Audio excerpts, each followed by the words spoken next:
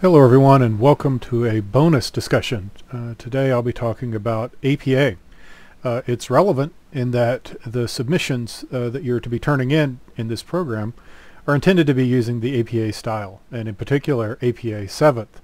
So it makes sense that maybe we should talk about it, because without some foundational information, it's kind of hard to get it right. So that's the purpose of this discussion, is to kind of dig into what it means, to understand it is a thing. It is a thing unto itself. It is a non-trivial thing, but it is something that obviously can be mastered. So jumping straight in, kind of what is it, right? And it's a fair question to ask of anything, is where does this fit into the grand scheme of things? The basic idea is that it came from the world of psychology. That's what it stands for. The American Psychological Association style guides is what it is. And the reason that it is used is that there is benefit to having things consistently formatted in a certain way. One of the things you'll probably feel as soon as you take a look at the style is that it's not really very pretty. And part of the reason for that is it's not necessarily meant to be consumed as it is.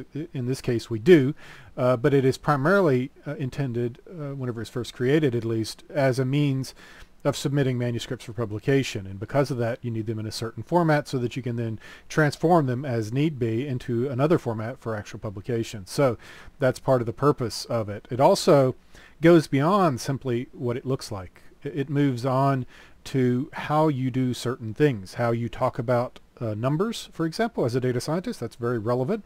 But also the tenses that you use when you're talking about people, the way that you describe groups of people as well, the type of, the tone, the way things should be said. It's intended to be dispassionate in that you convey the information without necessarily adding a whole bunch of your opinions, because frankly, opinions have no place in scholarly writing.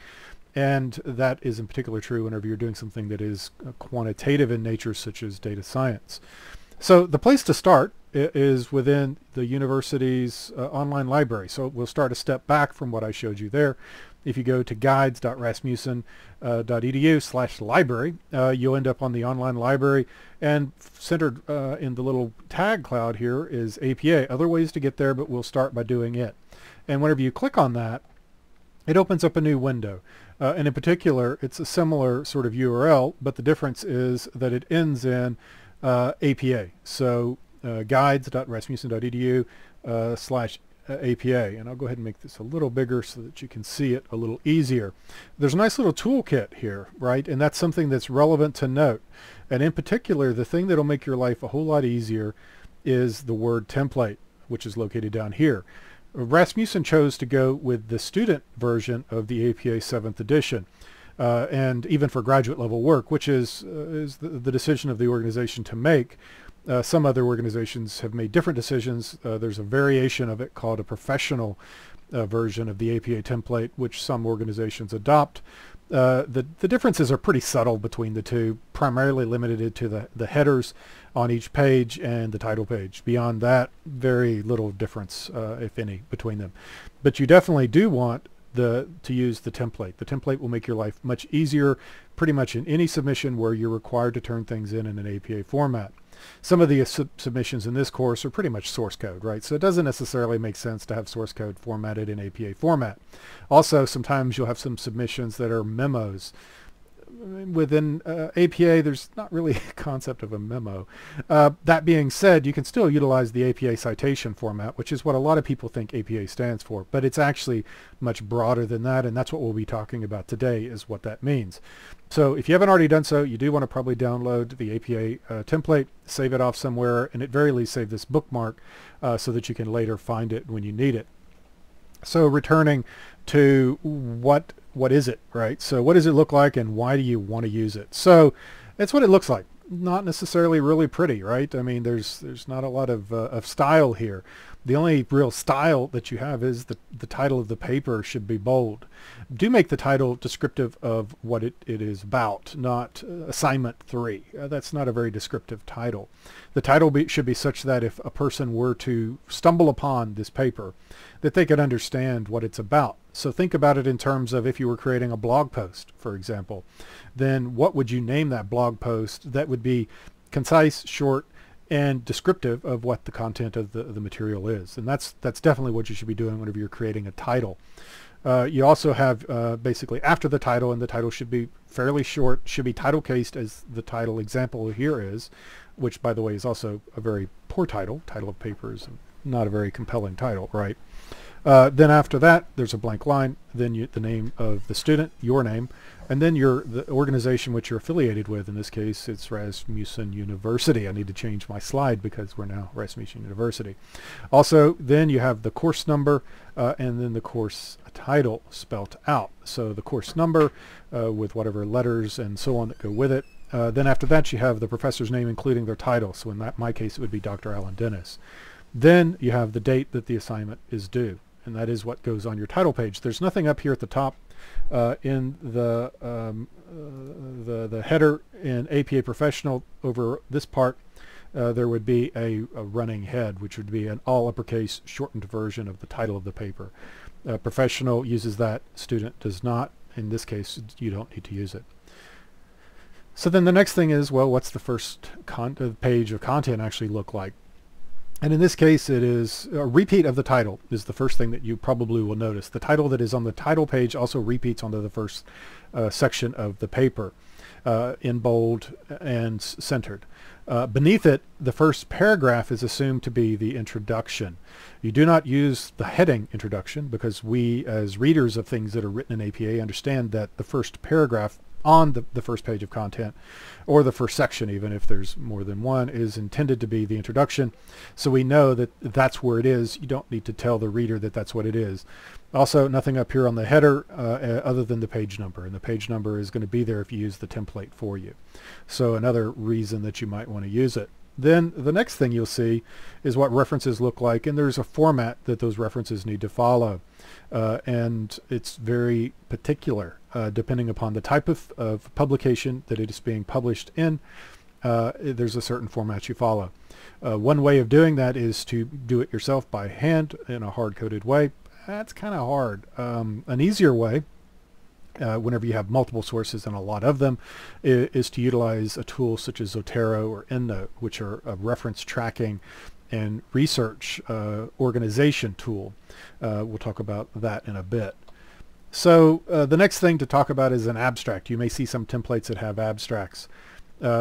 Generally speaking, ask an instructor before going to the trouble of creating an abstract, because oftentimes it's both challenging to do and not necessarily applicable to the type of work that we do in some of these courses. But it may be. If it is, it's perfectly fine to do it. If you do it, then there is a maximum length that it can be done. I think it's like 250 words. Look that up. Don't trust me. But it should also be a single paragraph. There is no indentation, and it's a single paragraph with no indentation. That's the key thing to understand. Ask before you do it, because it's probably not going to be needed. So whenever we're talking about writing scholarly papers, there's a pattern that emerges that I want to share with you. And if you follow this pattern, you're going to be pretty successful with your writing. It's somewhat mechanical in nature. There is room for creativity, but it does help you when you think about it from these terms. And the basic concept is that there is, generally speaking, an introduction, there's some content, and a conclusion. That's the basic idea of how it works. This is true at various levels. So it is true whenever you're talking about a paper as a whole. The first paragraph, first section, if it's a relatively complex topic within a paper, should be the introduction. It should introduce the point of the paper. It should include things like thesis statements and subtopics, and we'll talk about that in a moment. But it should always be there. And it's also within that, next you get the content, which is the whole point of the paper, right? The body of the paper.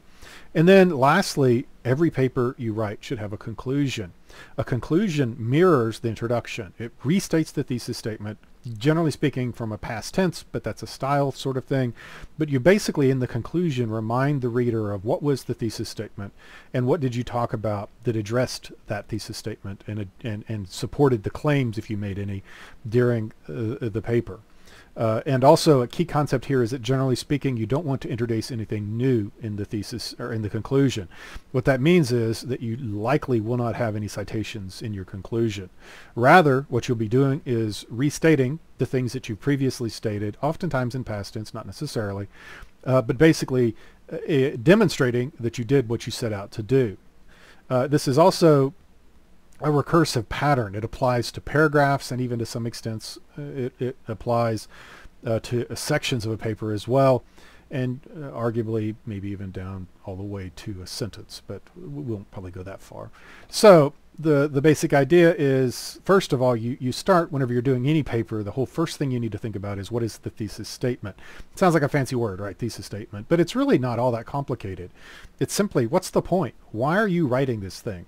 Right? And if you don't have a thesis statement that is pretty solid, pretty concise, and pretty well worded, it's going to be very hard to be successful with your paper.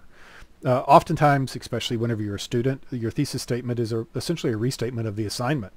And sometimes you give the reader a hint that it is the thesis statement by saying something like, this paper addresses the, and then you say whatever it is that the point is, right? It also, without it, it's really challenging to basically organize the structure of the paper, know what the point of the paper is, and know that you successfully communicated everything you're supposed to do. After you state the thesis statement, generally the next thing you want to do is talk about the things that you're going to talk about in the order you're going to talk about them that address that thesis statement. This is essentially most likely going to be your high-level headings, your heading level ones in the paper. May even go a little more deep than that, but that's the basic idea. And then generally the last thing I typically do in my introductory paragraph is come up with the list of things that are going to be there after the thesis statement, and then indicate that there will be a conclusion, or the conclusion will follow at the very end. And those are the basic pieces to do it. If you have that scaffolding in place, that foundational framework, then it becomes a matter of basically filling in the blanks. You know the point of the paper, you have introduced it into your introduction. You may want to, part of the first thing that you might do as one of your subtopics is a bit of a discussion of the domain, perhaps, if it's a particular area that it's addressing. And then you talk about the various things that address that thesis statement. Oftentimes those are rubric items, so that makes it pretty straightforward in a lot of research papers. And then you wrap it up with a conclusion.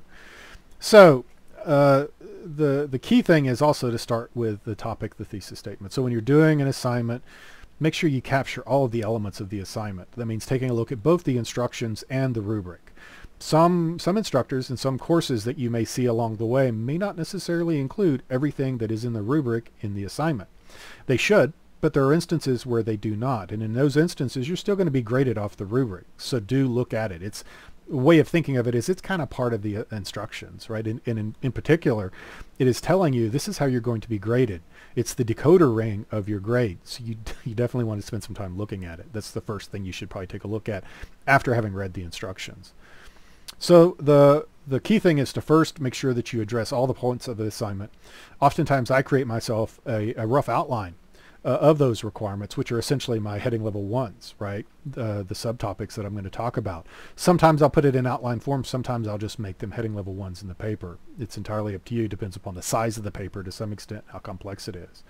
You do always want to have an introductory section or paragraph. And the reason I say section or paragraph is because sometimes you need to establish the relevance before you move on to talking about the thesis statement. So you may need to give the reader an indication of the domain which you're talking about. So what is the landscape that this paper should be read in? You know, the way of making sense of it and understanding what's the point in the context of this particular assignment.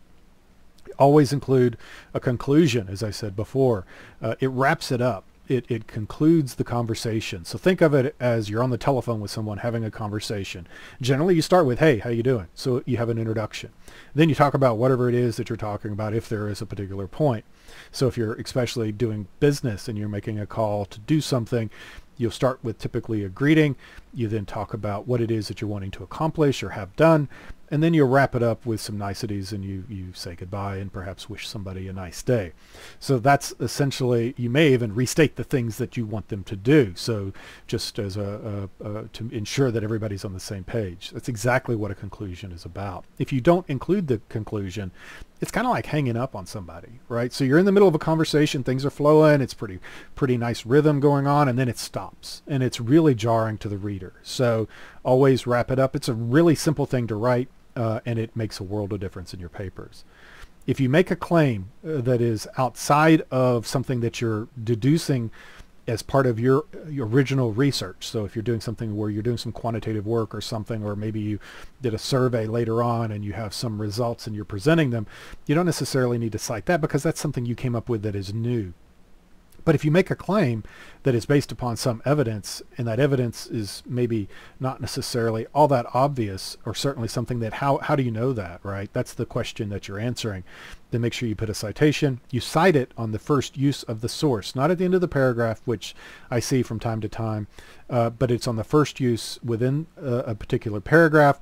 Generally speaking, you only need to cite it one time within a paragraph. There's an exception to that, and that exception is if you have more than one source in a paper or in a paragraph, and it's confusing as to who to attribute what to, right? So the point of a citation is to make it clear that this information came from this source. If it's one paragraph is all coming from one source, then there's no point of having multiple citations. And if you do include multiple citations to the same source, that's called overcitation, and it's actually discouraged in APA 7th. And so again, you only do it whenever you're switching sources. So let's take an example. This isn't the most riveting thing, but imagine that you're taking a course where you need to talk about IT security policy. So you're asked to write 300 to 400 words on IT security policy implementations. You're asked to define the concepts and the major elements, describe why it's important, so why should they care, and also talk a bit about the challenges that may be faced during implementation. And you're supposed to have at least 3 scholarly sources.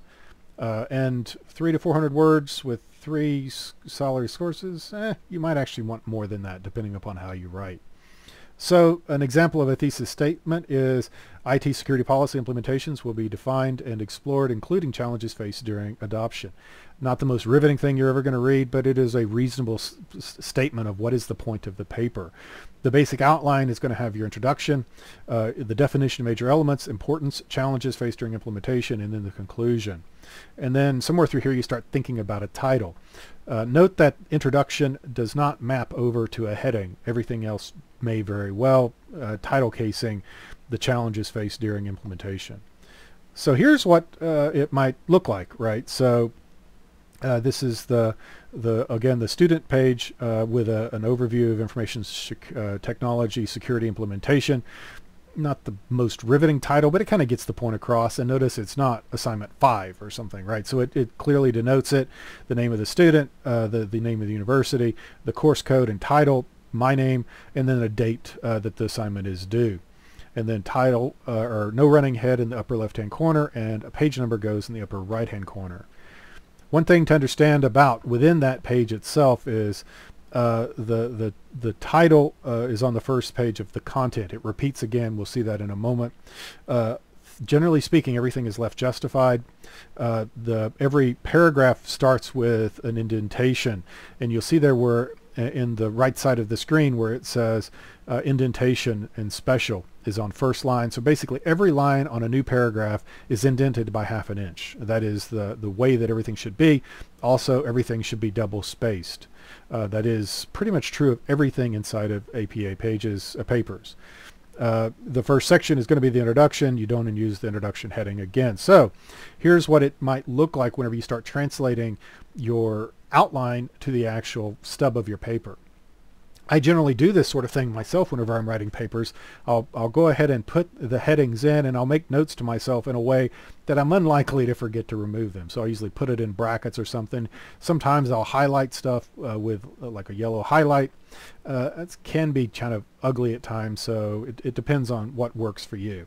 So once you've kind of got the stub of things together, then you're prepared to actually kind of start doing the paper, right? It starts by doing some research. You're going to want to use either the university's library or scholar.google.com, pretty good resource as well. And then it's all about coming up with what are the magic search terms that find the things that you're interested in. Here are some examples for this particular topic. Generally speaking, you want things that are less than 5 years old. As with all things, there are exceptions to the rule.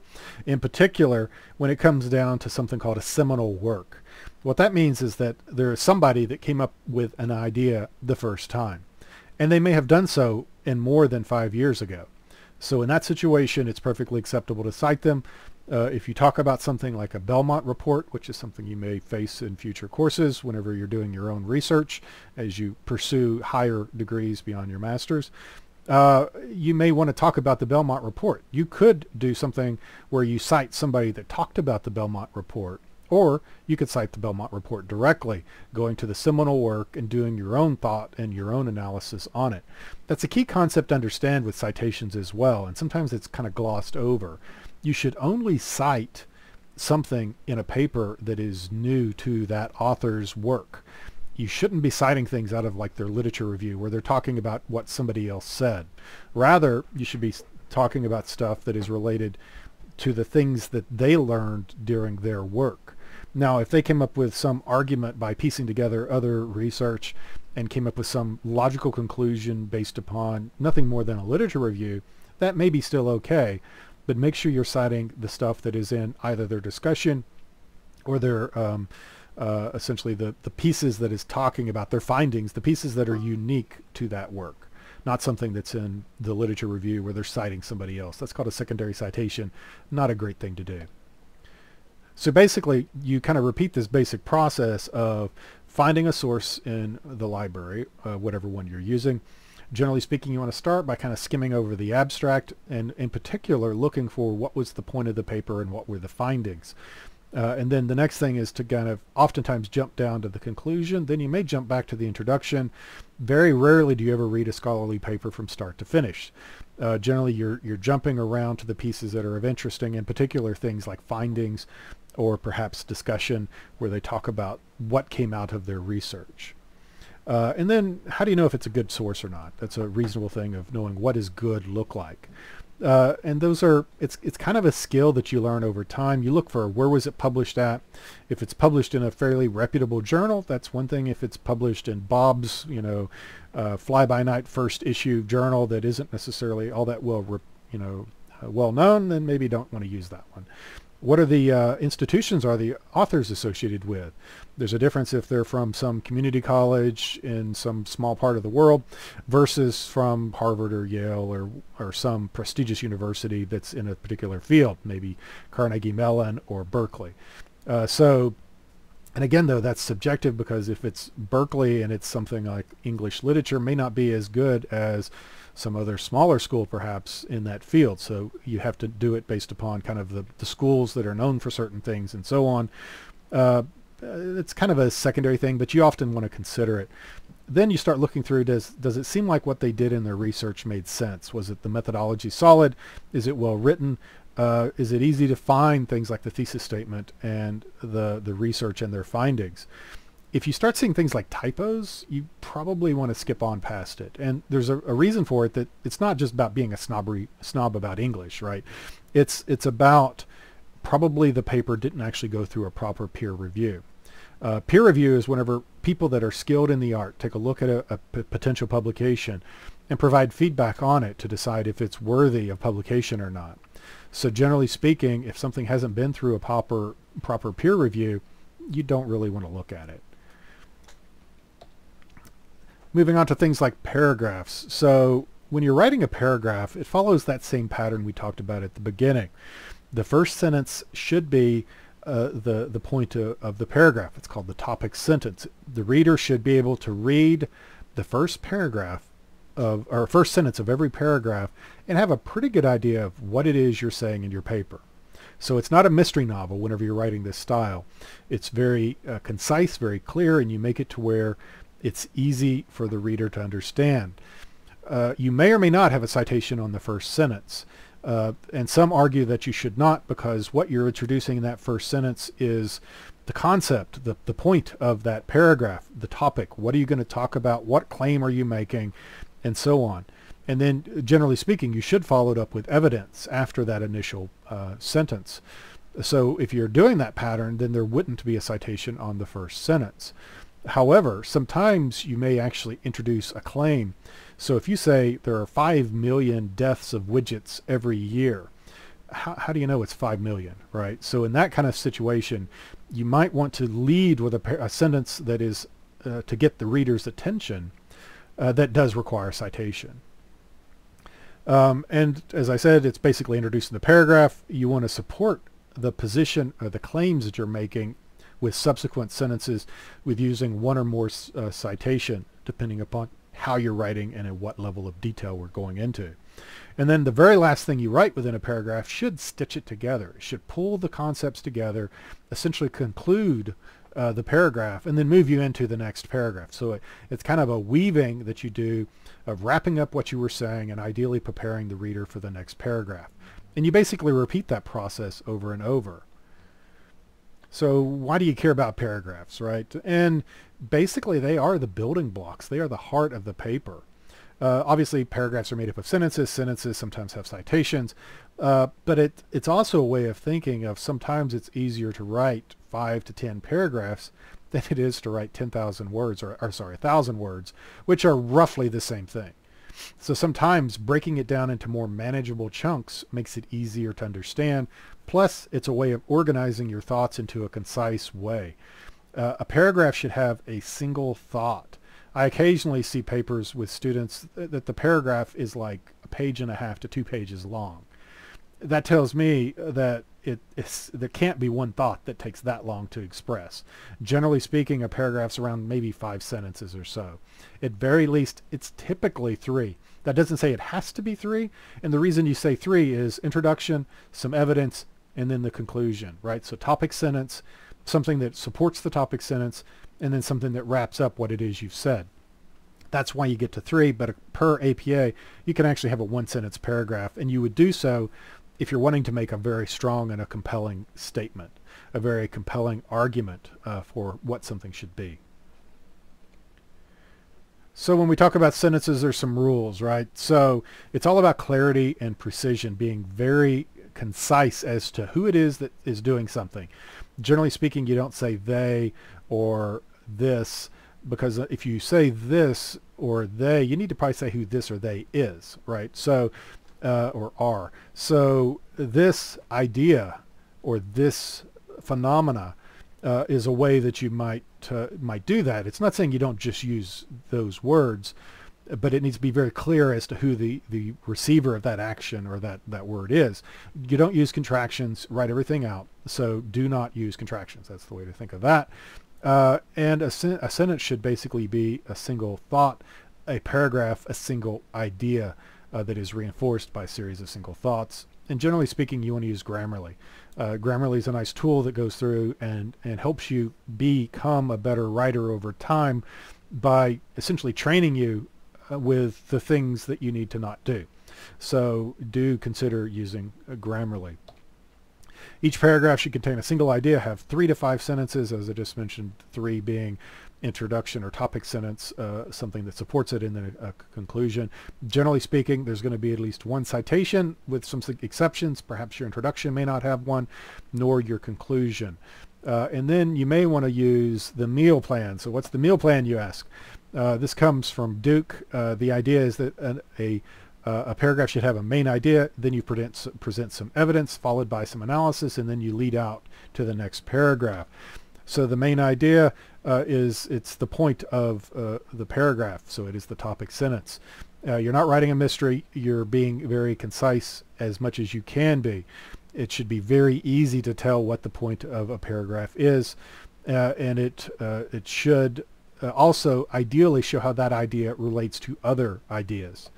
Whenever you're doing evidence and analysis, you need to support it typically with some sort of a claim that you're making with a citation. You also need to show how it fits together, so it's a synthesis thing that you're doing. And generally speaking, evidence does require citation. Analysis it's not your opinion. It is showing how logically the evidence relates to the claim. So it's not an opinion piece, and your opinion may have value, but it has no value in scholarly writing. unless your opinion is supported by evidence and analysis, and that's a very specific way of writing. Then lastly, you want to link things together and then lead out. So you tie the topic that you just talked about to the bigger topic of the paper, and then you show how what you've presented wraps, kind of all supports it, and then you ideally prepare the reader for the next section that they're going to be reading. So if either the next paragraph in the same section or something that transitions out. Whenever you're looking at how do I know I did well, right? So what's the success criteria of a paragraph? So can you tell at a glance what's the point? Is there evidence that's supporting any claim? Was the evidence analyzed in such a way that it shows thoughtful consideration? And can you tell what's coming next based upon when the paragraph kind of wrapped up? And those are kind of the key concepts to do. What you don't want to do, and I don't see this as often in most places like this in Rasmussen, but you don't want to copy a paragraph from a source and then go and do some word synonyms thinking that you're going to bypass plagiarism tools, forget to put the citation on there, and then basically claim somebody else's work as your own. So an example of what to do from Wikipedia, and by the way, Wikipedia is not a scholarly source, but it's serving a point here. So plagiarism is the wrongful appropriation and stealing and publication of another's language, thoughts, ideas, or expressions, and the representation of them as one's own original work. Now think about what that means for just a moment before we move on. It's not just the words, it's somebody's ideas and thoughts. So keep in mind that if somebody had an idea and you don't attribute that idea to them, then you may have just done plagiarism. So make sure you're citing ideas as well as actual words. So if you were to go through and replace some things with word synonym replacement, plagiarism is the wrongful adoption. That might be okay. And theft and book, that's probably not going to work because you can tell that that's not really what it was meant to do. Of another writer's language, views, thoughts, or words, that you might get through that. And the depiction of them as one's own, one's personal, unique work. Whenever you do synonym replacement, not something that I see much here, but it's really, you can tell, right? It doesn't read well, and somebody's trying to read it. Oftentimes it makes sense that it is what happened, right? So it's a pretty good clear. And the reason not to do this is the reader is going to notice because it's going to be really jarring. It's basically academic dishonesty and theft. It's not acceptable at pretty much any level of college, let alone graduate school. It's not your thought. And worse yet, it's probably going to cause you to fail. Not something that comes up, as I mentioned here, but it can come along. Some paragraph resources that you may want to consider. Duke's Writing Lab is pretty good, as is Walden's. A few tips and hints. Reference management, generally speaking, you don't want to do it by hand. You may want to use EndNote. It's a great tool, but it's not free. Zotero is a free alternative that was created, I believe, out of George Mason University to kind of be a free alternative to EndNote, because EndNote's a great tool, not cheap. You can also use Word's reference feature, but it's pretty limited, and I don't think they've adapted it to APA 7th yet. But if you use Zotero or EndNote, they both integrate into Word. They both import files known as RIS or EndNote files, and they allow you to make notes, flag articles, rate articles, and so on. So definitely something worth looking into, especially if you pursue things that involve a lot of research and a lot of writing. Use a Word template. It makes your life easier. It basically has, you could do it all yourself. You could do the same thing that a Word template does for you, but it gives you a nice starting place to start off with. And so you definitely want to consider using it. As I mentioned at the beginning, you can get it at the guides, rasmussen.edu/APA, and download it. Here's an example of pulling in a file related to our earlier example of using a security thing. And whenever you go into Google Scholar, you click on the little double quotes, and it'll pop up. So you click on the double quotes, you pop up, it'll pop up this window, you click on EndNote, and then you download a file that you can then pull into your whatever resource tracking thing you're doing. Whenever you're reviewing those publications, you take a look at the abstract, you take a look at the findings, conclusions. If everything's still looking good, then you keep going and you only cite what is new in that article, not something that they're citing from someplace else. Here's an example of a review of an article. I'm taking a look at the abstract. I've highlighted something out of the introduction, primarily because it's on the same page, and they're clearly stating the goal of the paper. And the abstract includes a pretty easy to find thesis statement, including kind of what's the point. This paper, that gives you a real clue. Whatever comes after that probably is the point of the paper, right? And that's probably the thesis statement. Also, then jump down to the conclusion. Generally speaking, it restates the point of the paper and oftentimes adds a few more takeaways. Also notice you're not seeing a whole lot of citations in there either, because it should be wrapping things up. This is an example of producing a paragraph from that resource I just showed you. Note that this isn't my best work by any means, but I'm citing on the first sentence because I'm making a claim that one could argue I shouldn't know outside of that paper. And then I'm moving on to the talking about it, and then ideally I'm trying to prepare the reader for what's going to come next, right? Some kind of concepts to keep in mind. Make notes to yourself whenever you're doing the writing. Make sure you define any acronym before you use them. Cite, generally speaking, on the first source. First time you use a source, you don't put it at the very end of the paragraph. Generally, you want to avoid quotations, and if you do quotations, there's a certain way they have to be done. It's a specific thing, and it depends upon the amount of things that you're quoting. The simplest is probably to avoid it unless you really need it. The rule is generally only use a quotation if there's no way to say it better yourself or as good as it said in that original, or you're wanting to make a compelling argument that is very well said with that quotation. The next thing is moving on to writing an introduction. Here I'm including my thesis statement, and then I talk through the things that I'm going to present in the order, including the conclusion at the last.